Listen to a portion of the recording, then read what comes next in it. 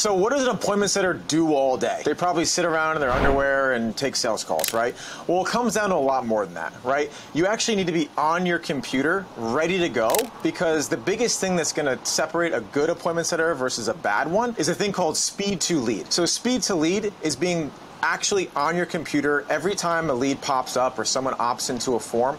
You need to call that person within 15 minutes. If you're just fucking around all day, you're lazy, and you get to a lead an hour or two, your response rates drop by 80% after 15 minutes. So appointment setters are working all day long. They're calling leads as they come in, at least the good ones are.